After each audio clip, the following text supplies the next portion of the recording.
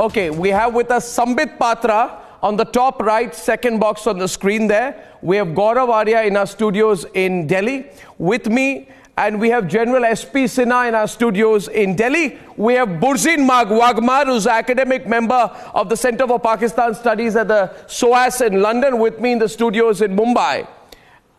And from Rawalpindi, I am joined on Skype by Advocate Colonel Inamur Rahim, advocate and defense analyst.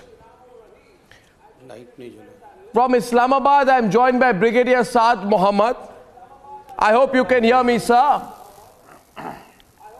And Salman Ali Betani, who is a defense analyst, is also there from Islamabad. Can you hear me, Salman?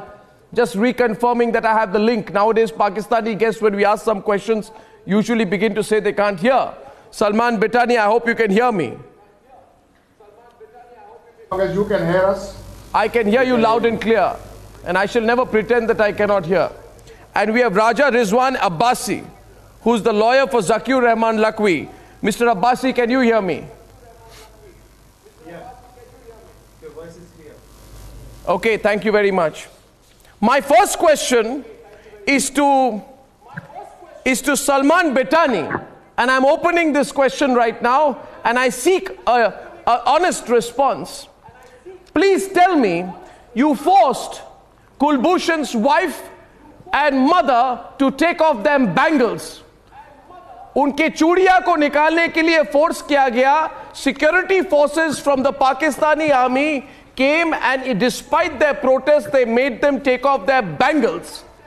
I want to understand, and perhaps Gaurav would like to respond to you first, but I give you the opportunity. Salman Betani, tell me, how cheap can you get, how low can you get, that you force an aged mother and a suffering wife to take off their bangles? How insecure are you as a people? Why did you do that? That's the first of 10 questions I have for you today. Salman Betani, please.